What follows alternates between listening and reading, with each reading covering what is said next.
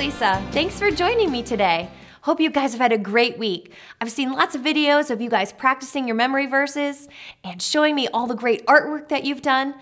Let's review our memory verse from last week. It's Psalm 56, verse 3.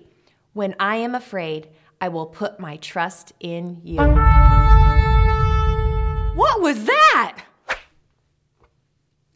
Whoa, it was the sound of a shofar. Have you ever seen one of these before? It's kind of like a trumpet, but it doesn't work like a trumpet. It can make a really loud noise. I'm gonna try it out. Ready?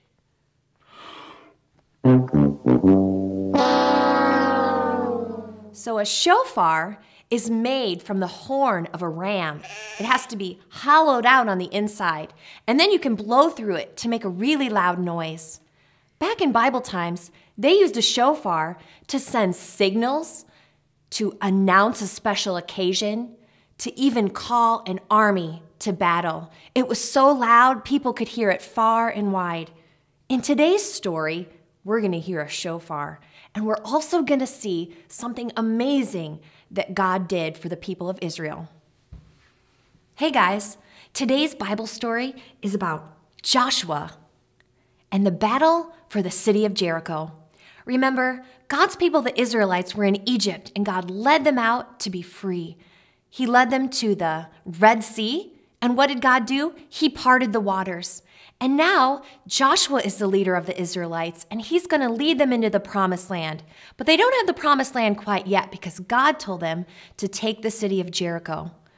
But the city of Jericho was surrounded by a really tall wall, and it was strong. How were they going to get through? Do you think the Israelites could dig a tunnel under the wall? Do you think the Israelites might use ladders to try and get over the wall? What about breaking through the wall, trying to drill holes or pick holes in the wall?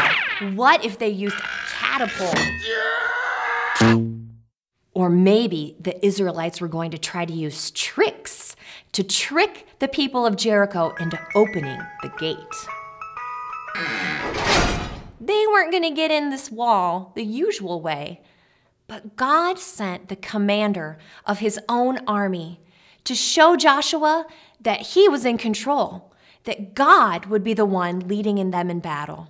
And God gave Joshua specific instructions on what he should do. So on the first day, what did they do? They marched around the wall one time, around the whole city. On the second day, they marched around the city one time. They did that same thing every day for 6 days. But on the seventh day, God said, walk around the city 7 times. And on the 7th time, you are to blow the trumpets, the shofars really loud. And when the people gave a loud shout, the wall came tumbling down. God had given them victory over the city of Jericho. The plan to take the city of Jericho was not a plan that an army would normally use. But remember, God is in control, and God had a plan for Joshua and the Israelites to take the city of Jericho. Sometimes we might get confused or wonder why God has us go through something or do a certain thing. We might be puzzled by that. But Joshua and the Israelites might have been confused as well. God asked them to march around the city, and they marched, and they didn't see God doing anything, but they obeyed. And on the last day, when they marched around the city 7 times, and they blew the shofar, and they gave a loud shout, God made the walls fall down. Let's look at Joshua 1:9. God says, have I not commanded you? Be strong and courageous. Do not be frightened, and do not be dismayed.